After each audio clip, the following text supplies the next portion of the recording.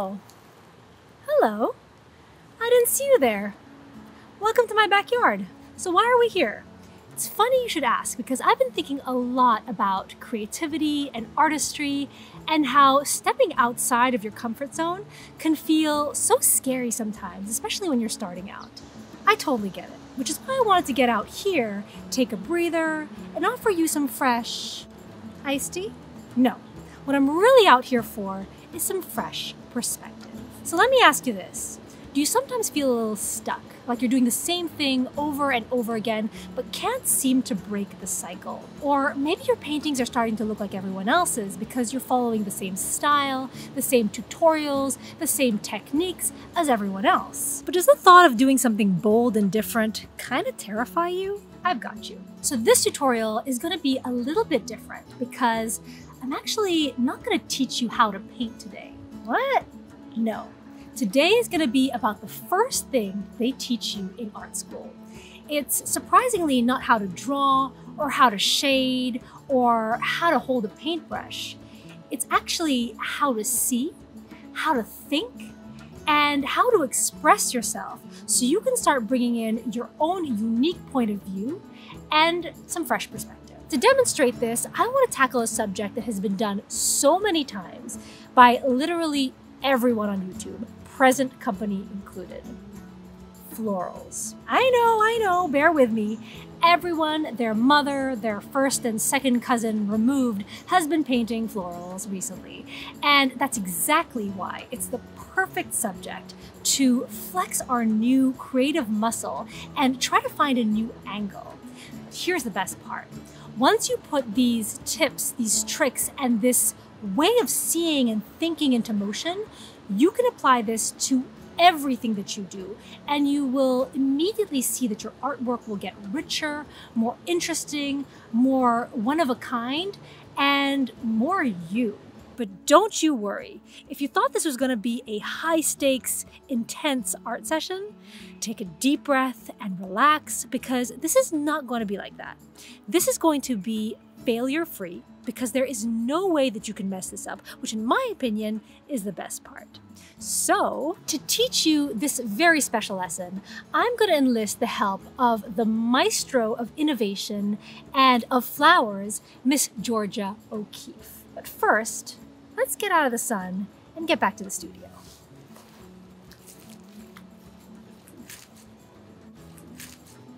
Okay, you guess what time it is. Art history time. Georgia O'Keeffe was an American painter who painted from 1910 to the 80s, and she was so revolutionary. She's widely recognized as being the grandmother of American modernism. So during a time where people were painting like this, she started painting like this. I know. She was like, no, I'm gonna do me, and that's exactly what she did. They could tell you how they painted their landscape, but they couldn't tell me to paint mine. Which, let me remind you, was not in 2023.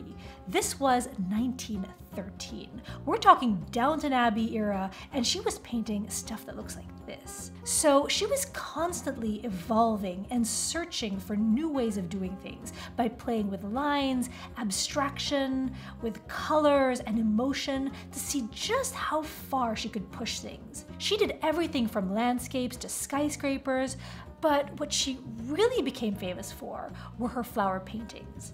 And instead of simply replicating flowers on canvas, she transformed them.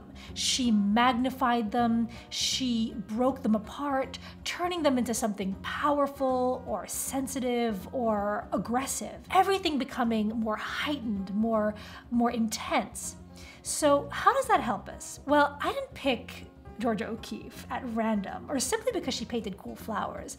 I picked her because we're going to take something everyone has seen a bajillion times and make it new.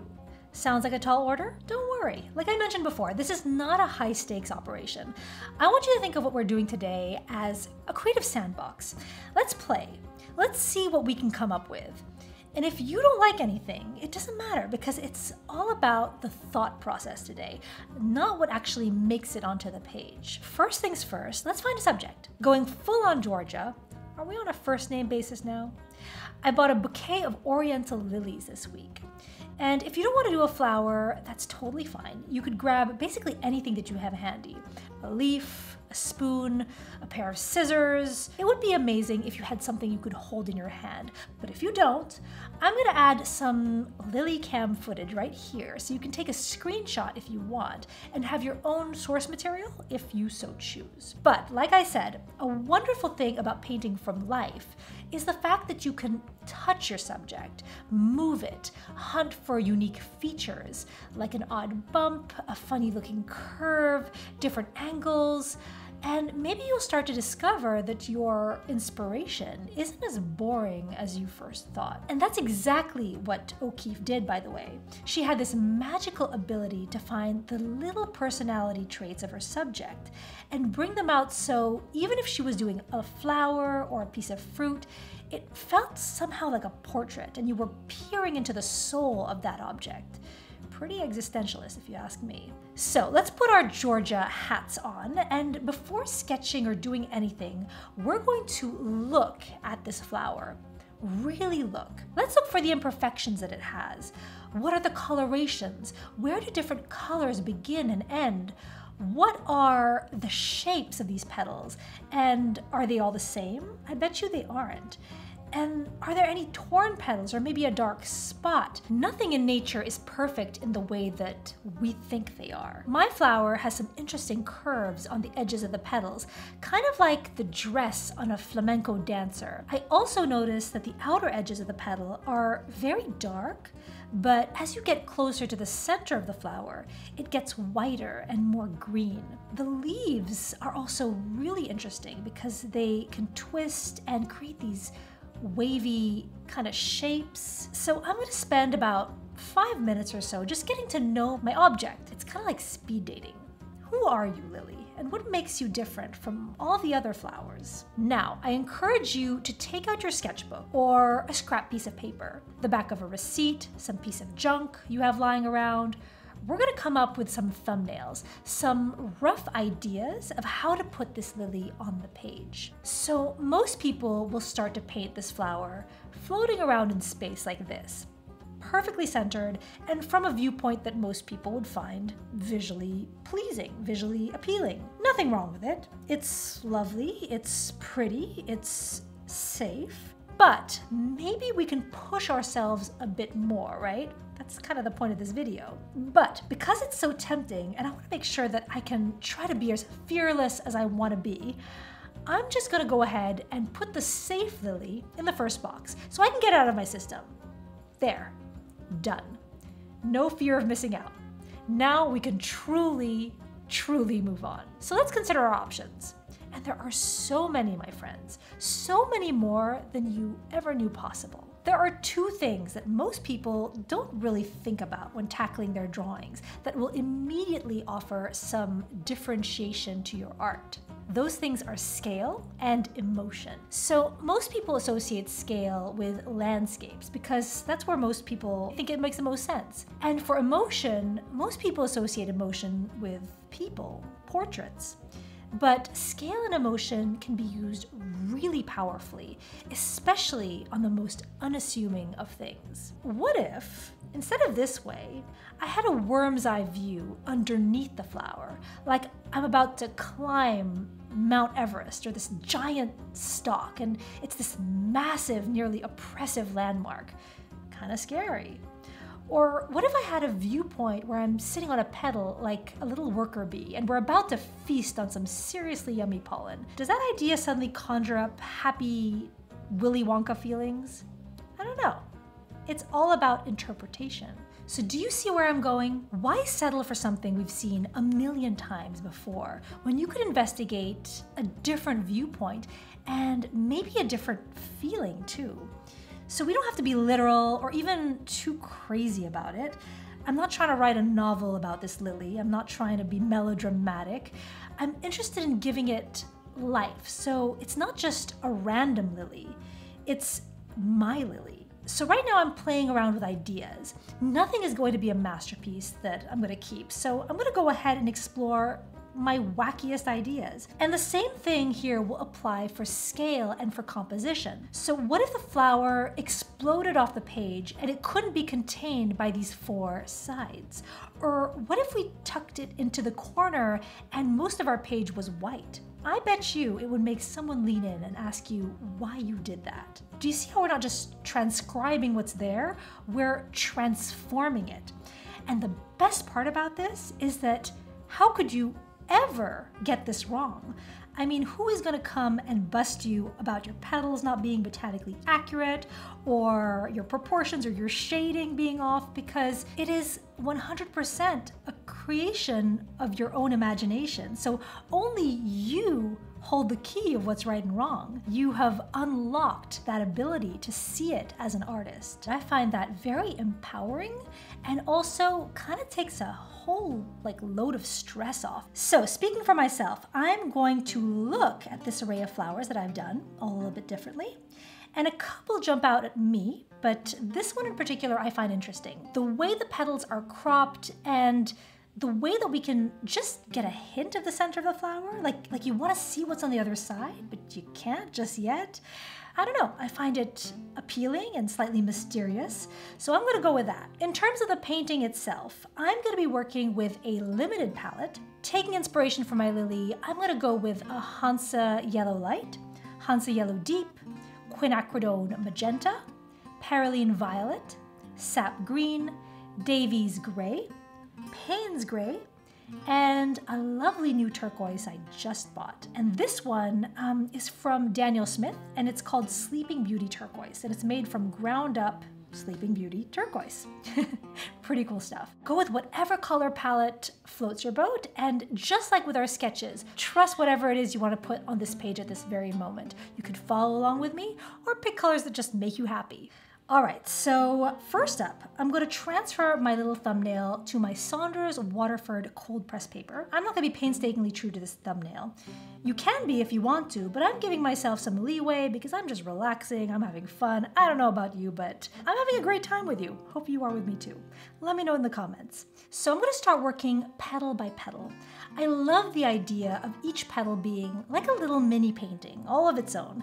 And it also helps keep everything much more manageable and less overwhelming to go one piece at a time. And so that way it doesn't feel like you're juggling like 7 or however many petals we're doing simultaneously. I'm going to work on the biggest one in the middle first.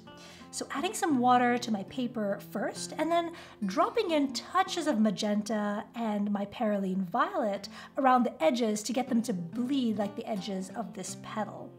And a cool little trick is to take your paintbrush and drag that color down to the base of the petal, which helps give the petal the subtle details you'll see on a real flower. And so I might also try to bring in a touch of my Davy Gray faintly where the main vein of the petal runs up the middle, and bring it down to the stem. Kind of made the stem thicker at the part where it meets the edge of the paper, which helps give it the illusion that it's coming towards you in this sort of dramatic, sweeping perspective. So let's repeat that for each of the petals, and while I use this lily as a guide to inform what I'm doing, I'm also giving myself the liberty to do what I feel like doing. The key here again, interpretation. So maybe one petal is darker than the other because that's what I feel like doing. Or maybe I feel that my painting needs a more diagonal type composition and the colors will help me move your eye in that direction. So we can play around here too. And I'm somewhat sticking with the rule of the pink getting darker as you reach the tip of each petal, but allowing myself some wiggle room to move within that too. And that's exactly what Georgia O'Keeffe did, by the way. Her paintings would suggest natural references, and she studied her subjects very, very carefully, but what she ended up painting never really matched the real thing. All right, so moving right along, while the 3 largest petals I've done are drying, I'm gonna move on to the leaves. And this is probably the most exciting part for me because I find this twisty leaf thing to be so intriguing. So I'm gonna try and weave in a pop of color here, and what better way to do that than by picking a complementary color to lead your eye into this corner. So far, I've had a lot of pink on this paper, so what's the complementary color to pink and purple? Someone's been watching my color theory videos. You're right, yellow. Yellow is the complementary color of purple, and right next to it is green, which is the complementary of pink. So you guessed it, here we go. I'm alternating between my yellows, my sap green, and my turquoise green, and just look at that. It makes for such interesting moments to offset the pink of the flower. And I truly feel that no matter what color you chose, it's still gonna look spectacular. So if I went with a royal blue or even an orange, it would still look amazing. There's literally no way to mess this up, folks, and it's just not possible. So one thing that makes it more interesting too is to make sure that not only that you switch things up in terms of color and hue, but trying to bring in lighter values and darker values. So it keeps the viewer on their toes, so to speak. So when I think about introducing values and darks and lights into a painting, I sometimes like to think of it as being like inflection in a sentence. So if I speak like this and I don't change my inflection at all and we just keep it the same way, it can get very, very boring. But when I have variations in my tones and pauses, it makes everything more engaging and less flat. And that's exactly the same thing with darker and lighter values. So introducing them will have you painting less like this and more like this, if that makes sense.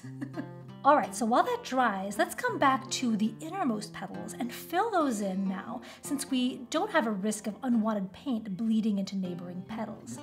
I'm also going to add some softer neutrals, like my Davy Gray and my Payne's Gray, in the negative spaces in between my petals and my leaves, and adding a couple of extra leaves in areas if I feel like I need a little extra something here or there. So while I do this, I wanted to circle back with you and see how you're feeling so far.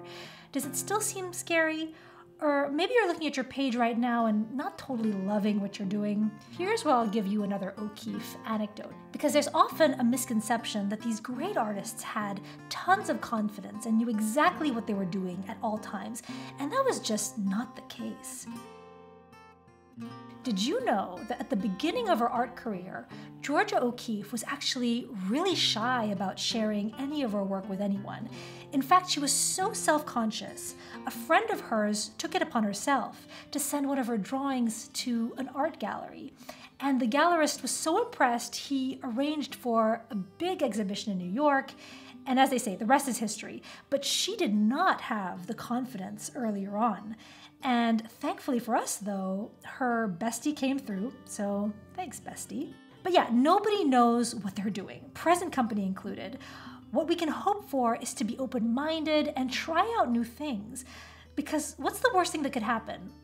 Like, the worst thing that could happen is you paint something you don't like. And if you don't like it, guess what? That's information. It's something that you can learn from, so you can try things differently next time. It is not wasted time, my friend. I'm going to bring some yellows into the stamen of this flower, and we're just going to get a little glimpse of them. They're kind of hiding out here in the back like they're camera shy or something. I'm using my two yellows, the lighter one and the deeper one, to give me a range of yellows that'll give it more dimension. So now, my friend, it's all about filling in and painting in the rest of the negative space. I'm taking an opportunity to create a diagonal composition by emphasizing color in the corners and leading your eye up here. But like I said earlier, there is no right or wrong way. So if you're following along with me and decide you want to add a neon stripe or maybe a ladybug crawling up a stem, you have my full unwavering support. And if you're up to it, I would even try exploring the same subject multiple times. How many different ways can you remix the same object? And FYI, it's not uncommon for even the most famous of artists to explore a subject over and over again. You can see this in action if you enter any major museum. Monet doing a cathedral countless times during different times of the day, or Leonardo da Vinci doing his Virgin on the Rocks many different times. Or remember the Scream by Edvard Munch? He didn't do just one, he did several.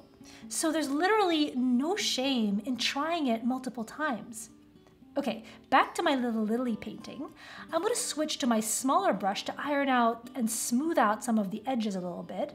And I'm using a similar technique to what Georgia O'Keeffe did by defining my edges and contrasting the values to make areas pop and lead your eye upward. Is it working? The jury's still out on that, but it's fun putting myself in her shoes because there is so much to learn from these great painters of the past. I'm going to wrap this up. Now, do a mental check-in with me. How do you feel? If anything, I hope it's given you permission to let go of the limitations and expectations you've set for yourself. Like I said at the beginning, this is playtime. So like a kid building a castle in a sandbox, it's time in the sun with a good friend. That's me, by the way.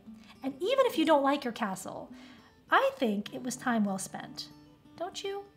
So I hope you enjoyed this video and that you learned something new, whether it's the art of Georgia O'Keeffe, or maybe it gave you the confidence of being able to add your own voice and your own point of view and perspective to your artwork. Because I think that the art world would be a lot richer and way more interesting if more artists like yourself added their own perspective and their own unique sensitivity to it. And if you enjoyed this video, I have another video that's inspired by another famous artist, Matisse, which I'm going to link right here for you to check out if you want to discover him and put into practice some of the principles of color theory, but in a low-key, low-stress way.